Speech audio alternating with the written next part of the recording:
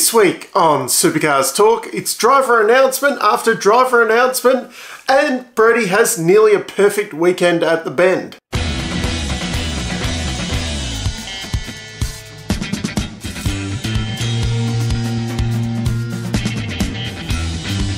Where do we start on this weekend? Macca's Teenage Mutant Ninja Turtles livery. How good was that?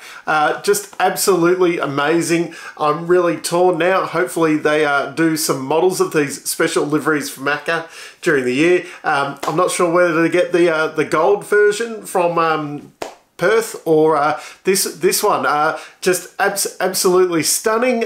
Here's hoping it will still be the same at Sandown, and I'm there and I get to see it in person. But the driver announcements are probably the actual big news. Where do you start? Stanaway at the Groves. Yeah. Is this the best decision ever? Time will tell. Of course, he will do awesome at Sandown and Bathurst in a Triple 8 car because it's pretty much the top of the field. Will he do so good at the Groves?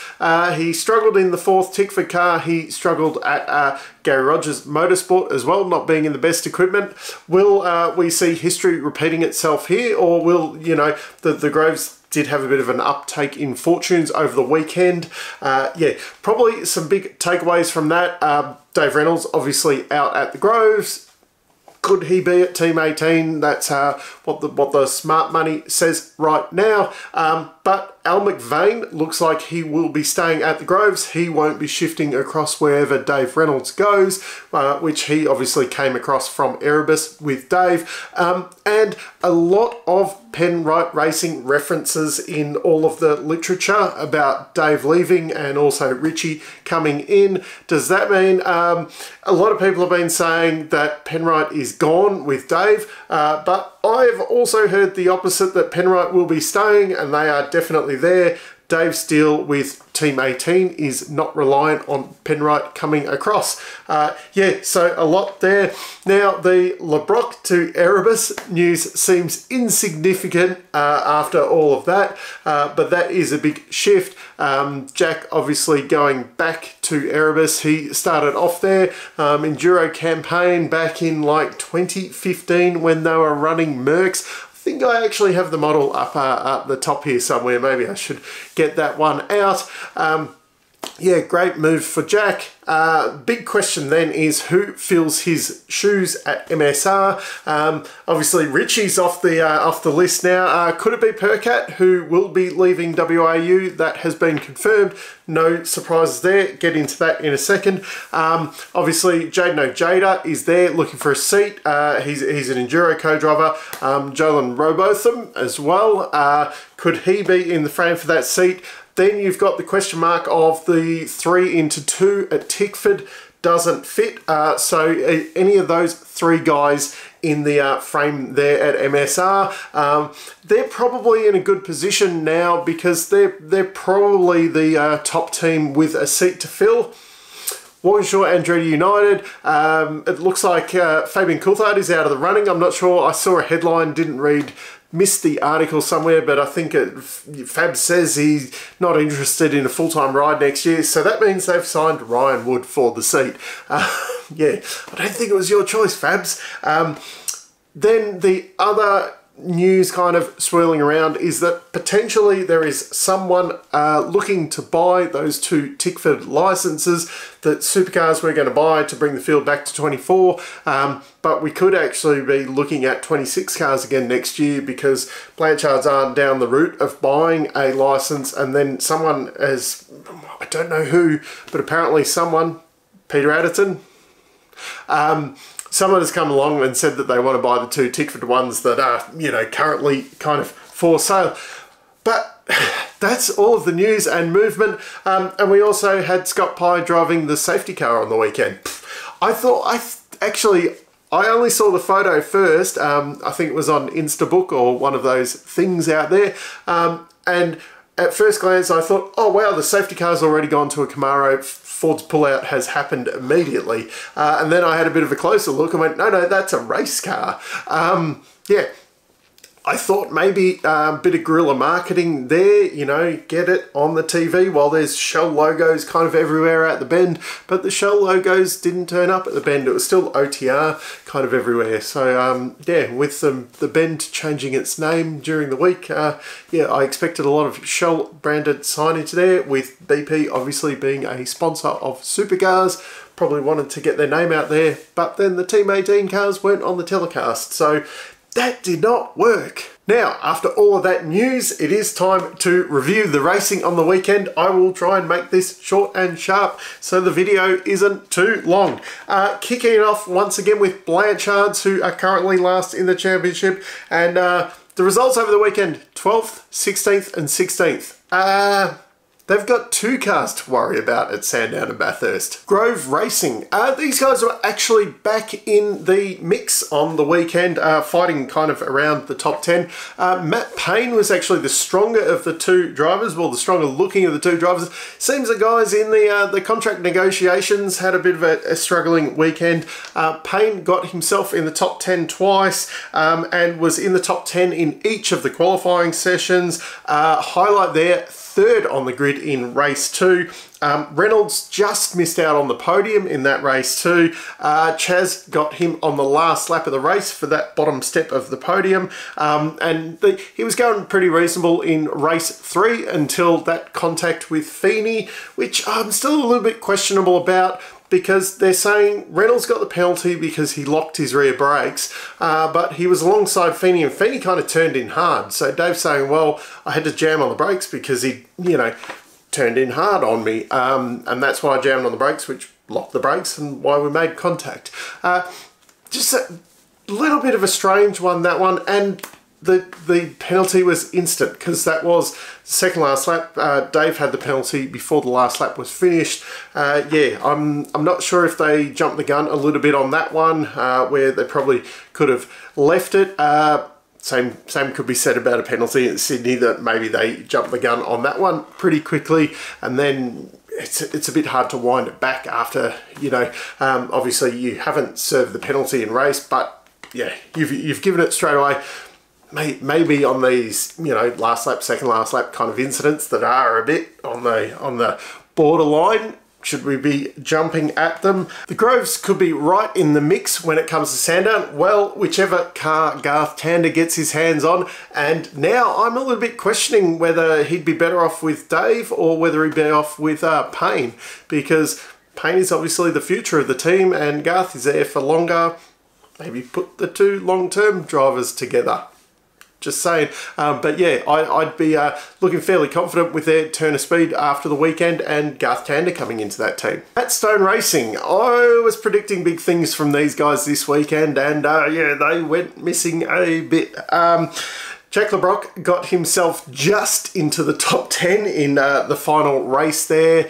Hill was, yeah, he got himself involved in that lap 1 carnage on Saturday, and yeah, the car had to be rebuilt. Then Jack got himself into a bit of strife on Sunday morning there when he did the old dive bomb on the lap 1 on Cam Waters, which in turn he spun, Cam Waters spun, and Will Davison spun. So it was a trifecta, had a long stop to fix some damage to the car, and ended up kind of nowhere. It was just a bit of an ordinary, it was a bit more of a Matt Stone Racing 2022 kind of weekend rather than a Matt Stone Racing 2023 weekend that we've got used to. Premier Air, speaking of going missing, Golding was 14th in race 1.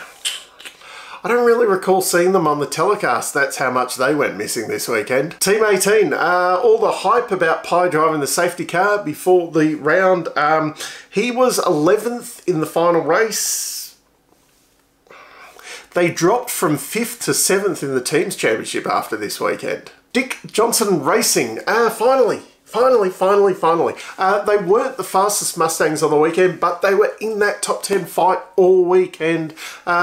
Highlight or low light of the weekend, that 3-part qualifying on Saturday, where in Q2 they were first and third fastest after the first run. They decided to save a set of tyres for the second, for Q3. Fortunately, everyone else went faster on their second run, and I think it was like 13th and 15th, they ended up on the grid. So that was, yeah, a little bit of a... But good to see them, you know, solidly, both cars having pace all weekend in the top 10. I think that's the first time we've seen that kind of performance from them all year. Walkinshaw and Andretti United. If fast starts won you championships, call these guys Max Verstappen. Even Percat was getting in on it. Qualified 4th for race 2, I think it was, race 3, and then got that awesome start into second position, was running second at the start of the race, ultimately finished 4th, just kind of missing out on the podium. Percat. Well, I just hope this is a turning point for him, not some flash in the pan thing. And although he is out at the end of the year, I would like to see him finish off strong. Obviously, I have a bit of a soft spot for him. I would like to see him finish off the year strong and get kind of a good co-drive for next year, rather than him just kind of drift off into obscurity. Obviously, things haven't gone right at Walkinshaws over the last couple of years, but I think probably his results and that over the years probably deserve a bit better than, you know, seeing him go out like this. Chaz, double podiums for Chaz in race 1 and 2. Then race 3, he did a Percat job in qualifying, but he did race himself back, I think, from 18th to 9th in that race. Typical. Yeah, just a solid weekend from them. This is what we were more expecting when Percat came in, that they would have 2 cars in the fight all weekends. Tickford Racing. Tom S. Randall. Yeah, finally came of age after qualifying on the front row here last year and then botching that start. He just, yeah. Anyway, this weekend, wasn't off the podium all weekend. Saturday, that was his first solo round podium, and then, yeah, stayed on the podium all weekend. Highlight of the weekend for them was having Cam Waters join him on the podium in race 3. Cam was in the fight all weekend as well. Even James Courtney found himself in the top 10 twice with 2 8th positions and had a worst result of 11th. Just a really strong weekend from the 3 Tickford cars. Brad Jones Racing. Considering these guys are 3rd in the team's championship, I was expecting a lot more from them this weekend. Jaime was a top scorer with a 10th and a 12th in the races. Fullwood got an 8th in the second race, but all of the other results, even from the other 2 cars as well, were down kind of in the very low teens or in the 20s somewhere. Yeah, they just went a bit missing as well. 888. Shane Van Gisbergen seems to be going for the record of how many steering racks can you go through in a weekend. A little bit strange, that one. Coupled with him getting released with the wheel nut still being done up on the car, $1,500 and 30 teams championship points. Thank you very much for that one. Yeah, Feeney also, he got himself involved in the Dave Reynolds incident. They weren't on the podium all weekend. Just, yeah, a very un-Triple Eight-like weekend. I'd have to look through the books. It's probably happened before, but it is very unlike them not to be at least on the podium at some point over the weekend. Erebus. One criticism for Brodie over the weekend: he didn't get pole for every race. He was second on the grid in the second race. Yeah, his teammate that was in the news all week, though, Will Brown, it wasn't a shocker, but he did drop from 2nd to 4th in the Drivers' Championship there. He got himself, after an ordinary qualifying for the Saturday race, he got himself involved in that first lap incident.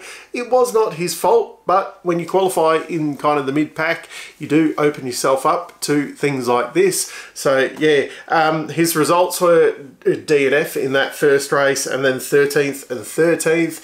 It's not the kind of championship drives this weekend. Yeah, it'll be, he's now on the back foot, I think. Yeah, he has got the endurance races. Things could turn around very quickly, but yeah, it's slipped a little bit this weekend from him. Brodie, just an absolutely outstanding weekend. He was extremely fast. He seemed to have the races under control. There was even that call over the radio, if you don't pass this lap, you're going to have to pit. So he just went and passed. I think it was on Waters. He just went and did it. It's like he had, it was a Shane Van Gisbergen kind of weekend. He just seemed to be in control, you know, just, okay, I'm going to go and win the race now. And off he went and won it. The pressure now falls on David Russell, the guy who seemingly came from nowhere a couple of years ago, is now in the best car in the Enduros with the driver who's on form. Kind of a lot of pressure falls on him because he's got to take on, you know, the Wing Cups and the Tanders and that, you know, with the championship pressure on him. So that's my review from the Bend on the weekend. Were you as excited about Macaulay Jones's livery as what I was? I know it was down the back of the field, but he was, even with the helmet and all that, just a really cool job doing something different there from those guys. What do you think of the driver movements? And who are you expecting to take that Matt Stone Racing seat, which is probably the hottest seat on the market right now? Let me know down in the comments. Until next time, I'm still Dave, and I'll catch you later.